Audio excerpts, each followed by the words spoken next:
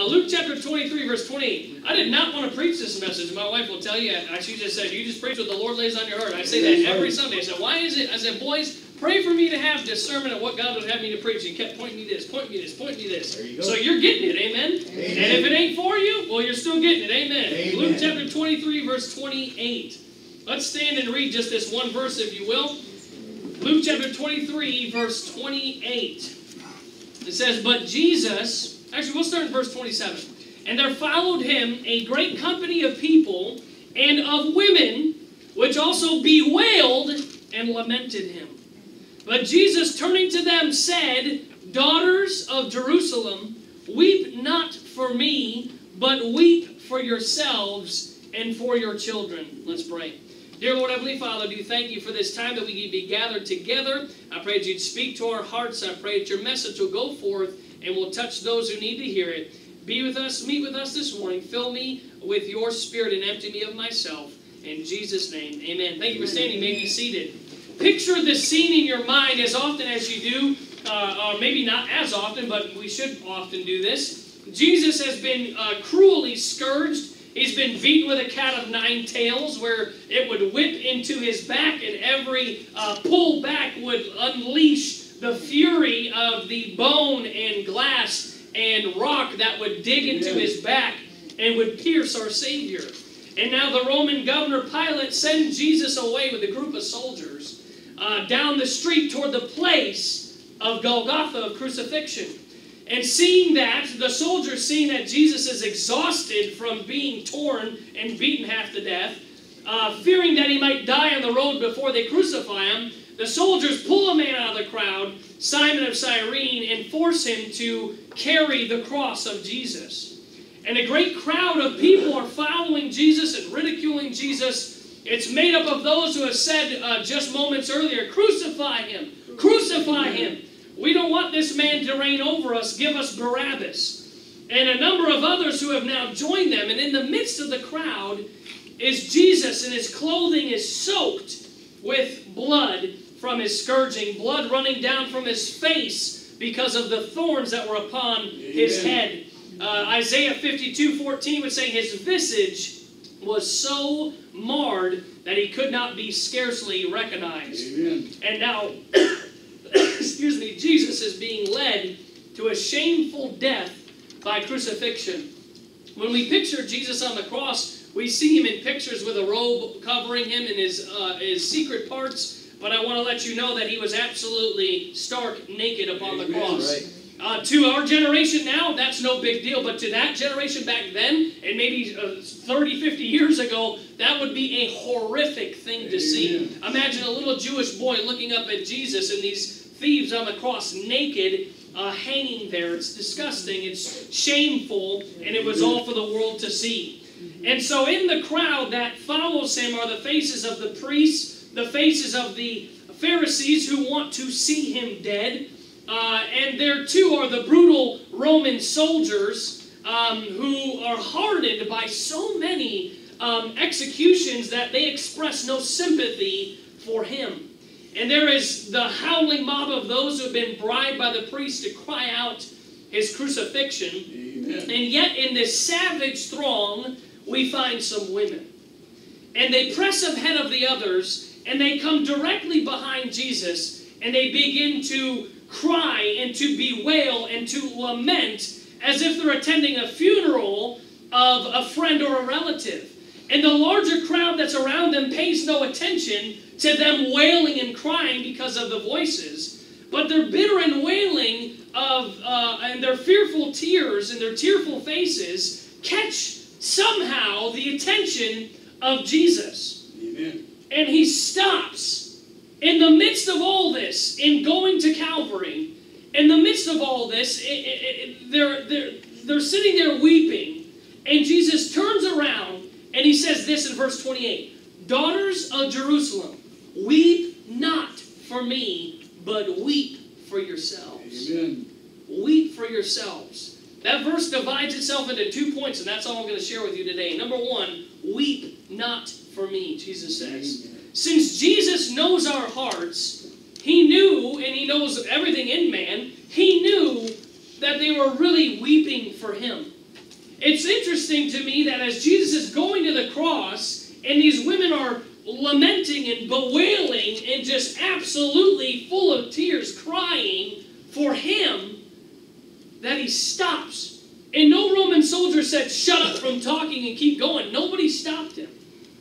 This is how you know Jesus was in absolute control till even when he was on the cross, when he gave up his ghost. And he said, Father, it is finished. Jesus was in control all the way. Amen. He was in control all the way. So these women wept or when they saw Jesus in such agony and pain and misery. And I would be ashamed to call the tears of those women excessive. That's excessive pity. No, it's probably right spot on of what they were expressing in their grief. And it seems more strange to me that those were the only people that we know of in the text that were weeping. Everybody else was just around and ridiculing and all these things. And many in that crowd, no doubt, had been healed by the Savior. Others have been fed by him possibly, and they all knew he was innocent. Amen. And if you saw someone treated the way they treated him, I would hope that you would feel tears coming into your eyes. Amen. This emotion arouses feelings of pity and sorrow. It's called pathos. Pathos. Sympathy, compassion. It's where we get our word pathetic, right? Our English word. And so that emotion that those women are displaying is that of pity and sorrow and sympathy and compassion. Amen. And yet it was only the women that were crying and no one else. Or those select few. They had real sorrow and compassion for Jesus and his suffering when they, verse 27, bewailed and lamented him. And the chief priests felt no pity for Jesus and his suffering. They didn't care. They just wanted him dead. And they even mocked him after he was nailed on the cross and said, you call yourself the Son of God? Come down from the cross. Amen. Actually, they didn't even talk to him. They said it amongst themselves. That's how much they hated him. They wouldn't even acknowledge his presence. They say, he said he could save himself. Why does he get down off the cross? Amen. That's pretty hatred right there. Yeah. The Roman soldiers showed no sympathy for Jesus when they beat him on the head and spit in his face because they were hard-hearted. They were hardened soldiers doing these crucifixions all the time, and they were unfeeling and very cruel. But these women wailed and wept for Jesus when he went to the cross. And it's a good thing when people feel sorrow for Jesus, is it not? Amen. It's a good thing when you feel sorrow for Jesus in that hour of his suffering and his shame.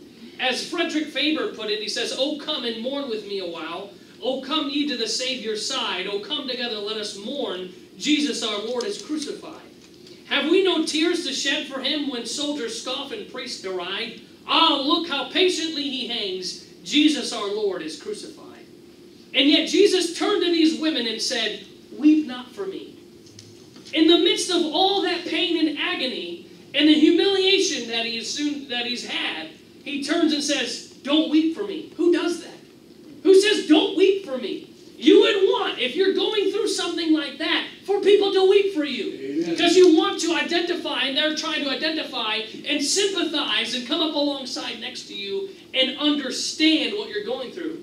But no man understood. Why did he say that? Why did he say, "Weep not for me"? Their weeping was a normal reaction. At least should have been for a lot more people as well. It was far better than the pitiless cruelty of the mob and the mockery of the soldiers and priests. And it showed some tenderness of their heart. Amen.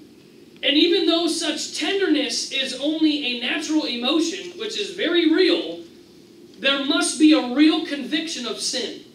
There must be a real conviction of sin. And I remember when I was a boy that tears came into my eyes as a child when I thought of Jesus suffering. Anybody who watches a movie of Jesus suffering is going to cry. Now as an adult, I don't need pictures to show me I have his word. Amen. And that should bring tears into your eyes. We don't just read the crucifixion around the time of Easter. We read it all the time. Why? Because you need your heart soft. Amen. You need to have compassion. You need to have tears. But even though you have tears, It wasn't until when I was a little boy that I understood the reality and the hideousness of my sin and what Jesus did for me in real conversion. Amen. What is conversion? What is conversion? Say, what does that mean? When realizing there is no Savior, the lost sinner goes to the resurrected Christ and the sin bearer, Jesus, and trusts Him alone. Right. That's it.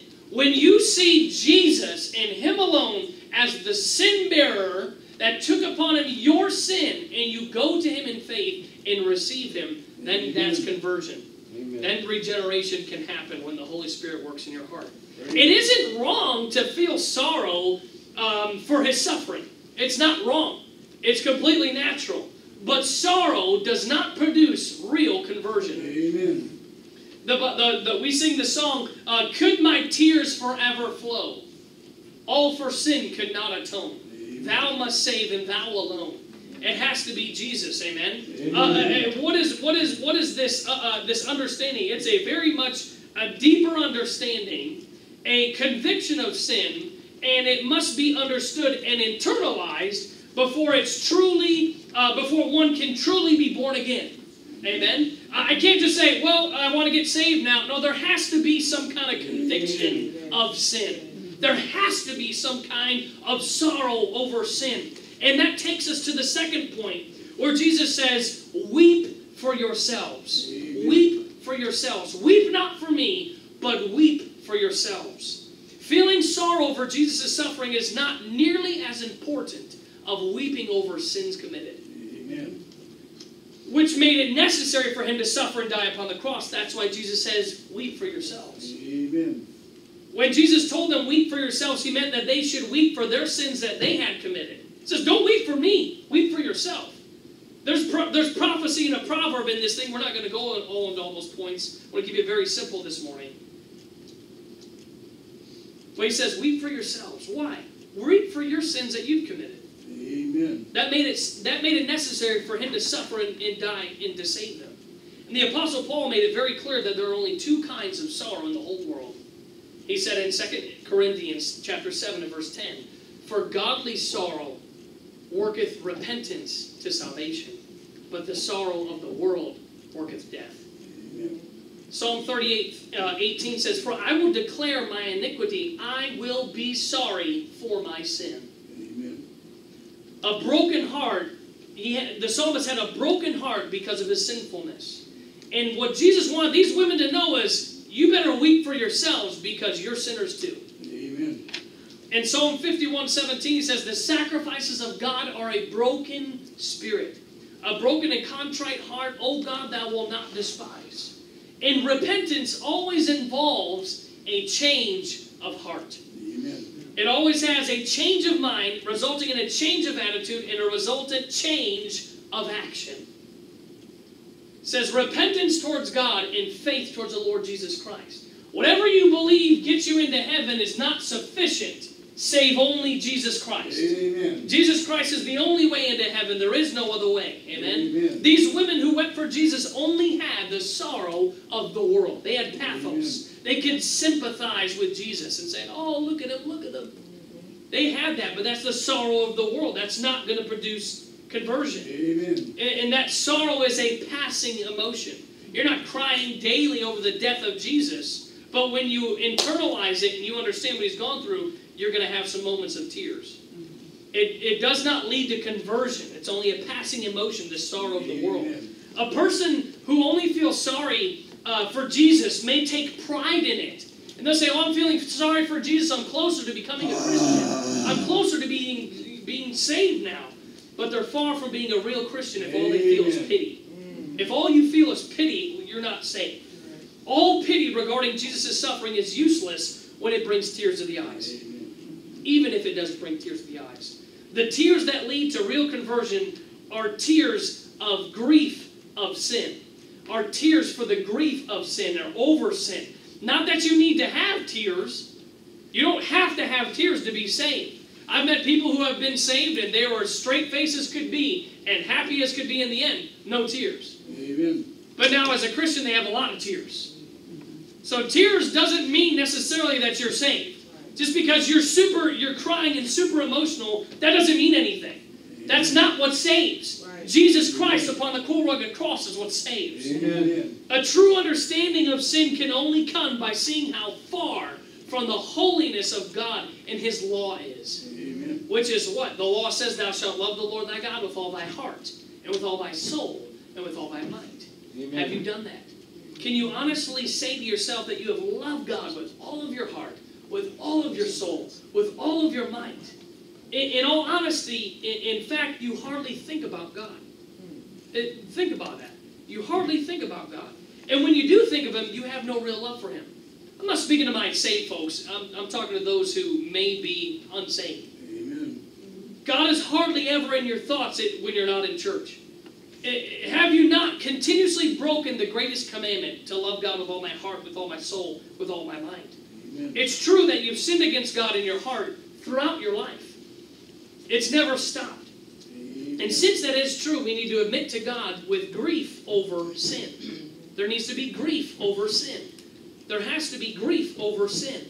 If we can weep over a dead animal, if we can weep over a little tiny chihuahua who gets skinned alive and burnt on fire, but you can't weep for Jesus Christ, that's wrong. Amen. If we can weep for an animal or a cat or something getting beat, but you can't weep for Jesus Christ, then that's wrong. If you can weep over an animal, but you can't weep over sin, you need to check yourself. Amen. If you can weep and say, oh, this is wrong and that is wrong in my country, no. How about you weep over your sin? Amen.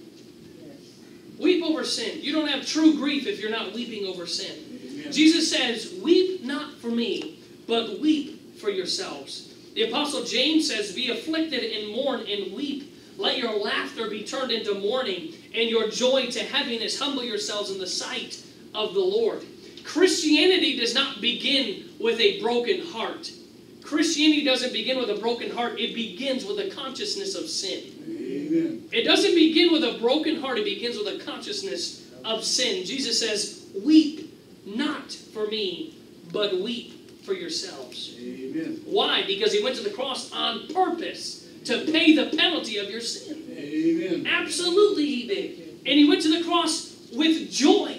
Who for the joy that was set before Him endured the shame. Amen? Amen. Endured the cross, despising the shame, and is set down at the right hand of the throne of God. Praise God. Why could He do it with joy? He wasn't happy going on the cross. He wasn't happy on the cross. But He had joy in knowing that beyond the cross, it would be millions of untold thousands of millions of people who would trust in Him and would receive His glorious person. Amen. Yes. And so Jesus says, weep not for me, but weep for yourselves. If the holy, pure, innocent one can experience such treatment, if He can experience such treatment and scourging on the cross that He didn't deserve it, but He did it, He chose it for you. Amen. If He can do that, what will sinners meet who fully deserve the fires of judgment? What will their end be? What will their end be? Do not pity Christ, pity yourself. Amen. Weep for yourself because your sins will bring judgment upon you. Amen. Weep for yourself because you've lived in sin and will endure endless punishment for it. Just like people are blind right now, people are blind to everything that's going on. Amen. People are blind to the state of things, and just like they're blind to the state of things, people are blind to the true state of that suffering. Amen. Yes. Even born-again believers will say there's no suffering. On the contrary, Jesus describes it in these words. There should be weeping and gnashing of teeth. If you don't weep now, there's going to be weeping then. Amen. Jesus would say there's eternal damnation. He would call it a furnace of fire. He would call it everlasting fire. And He would describe it as outer darkness. Amen. Weep for yourself because you thought so lightly about salvation of your soul. Weep for yourself because you thought so little about Christ's sacrifice for your sins. Weep for yourself because you've continued to reject Jesus' offering of forgiveness through the blood of His cross. The sinner looks at what Jesus has done and he says, no thanks. No thanks. Weep for yourself because you trodden underfoot the Son of God. Amen. Weep for yourself because you have counted the blood of the covenant an unholy thing and have done despite of the Spirit of grace. What is someone who rejects Jesus Christ? They treat His sacrifice as worthless. You treat God's Son as worthless for the salvation of sinners. Amen. Say, I don't need that garbage. Weep for yourself as Charles Wesley did. He says this. Depth of mercy, can there be? Mercy still reserved for me? Can my God his wrath forbear? Me, the chief of sinners, spare? Depth of mercy, can there be? Mercy still reserved for me? I have long withstood his grace, long provoked him to his face, would not hearken to his call, grieved him by 1,000 falls. Depth of mercy, can there be? Mercy still reserved for me. Amen. Jesus says, weep not for me, weep for yourselves. For if you don't weep of your sins now, there will be no opportunity to do so after death. If you do not trust in the Lord Jesus Christ and receive him as the free gift of salvation, you will be eternally damned. Amen. Jesus died to provide deliverance from that judgment. Amen. But God commendeth his love toward us in that while we were yet sinners, Christ died for us. Amen. He showed us and he proved his love in sending Jesus upon the cross. For God so loved the world that he gave his only begotten Son, that whosoever believeth in him should not perish but have everlasting Praise life. the Lord. For God sent not his Son into the world to condemn the world, but that the world through him might be saved. Amen. It'll be an awful scene. And if the one who offered this forgiveness is rejected, there can be no hope. Amen. There is only hope found in Jesus Christ. Amen. It'll be an awful scene for some of them, carrying their own sins downward into hellfire. I don't want that to happen to anybody. Amen. But it's going to happen. It has happened. Sin is the cross on which your soul is fastened. And sinful thoughts and actions are the nails that hold you there. And your soul is carrying your sins and is loving to carry them. Amen. That's the attitude of Christians. The attitude of sinners without Christ. They're going to eternal damnation. Eternal damnation. Think about that. Eternal damnation. Amen. In the flames of hell, forever in torment, and they're laughing every step of the way. Every step you take brings you closer to the flames. Amen. And yet until now, you felt no fear. So I haven't felt any fear until just now. No sorrow for sin, no contrition, no weeping. And that, if that describes you, I plead with you in the words of Christ, weep not for me, but weep for yourselves. Weep for yourselves. Believe on the Lord Jesus Christ, and thou shalt be saved. Amen. For my Christians this morning, I believe everybody in this room is, as we embrace the call of God in our lives. What is the call of God in our lives? To go and teach others about the Lord Jesus Christ. As we embrace that call of God and go out and teach more nations, are we more concerned about suffering or the potential suffering in this present world than we are of the wrath of God that is soon to come upon the world? Are you more concerned about your suffering or the potential to suffer than we're concerned about God's wrath coming upon the world to come? It's not Christians who are to be wept over. It's the fate of those who die without Jesus. Amen. That's who needs to be wept over. And I believe that we Christians are more concerned with our own treatment than we are of souls perishing. I really believe that many Christians today are more concerned with our treatment than we are of souls perishing for eternity and going to hell. I really believe that. Because if we didn't care about us and we did care about them, then we would go out there and tell them. Amen. Yes. That's right. Philippians 1:21 says, for me to live is Christ and to die is gain. Amen. Christ is the one who is supposed to live, not me. Amen. My goals, my ambitions, my everything that I want is thrown in the trash. And I say, God, what do you want me to do? Amen. God says, I want you to go make disciples. Yes, sir. Amen. And be concerned about the lost. We should weep for the lost. You should be weeping for the lost. Amen. I hope you have a prayer list and you weep for the lost. Amen. You have people on that list. We have people that we pray every Wednesday for salvation. Amen. I hope you take that home, internalize that, and pray for them. Amen. We spend and will be spent on behalf of their souls. Gladly. Are we making that plain? Are we living with that mindset? That I want to make Christ known. I want Christ to live in me. My attitude and all my things that I want and everything in this life that I want to accumulate is just nothing. Amen. but I want to live for Christ. Amen. If we're making that plain, we'll see Levine changed. Amen? Amen. We'll see people getting saved. Are we living with that mindset? God, help us to be reaching those who are lost. Let's pray. Dear Lord, Heavenly Father, I do thank you for this time. I thank you for the word.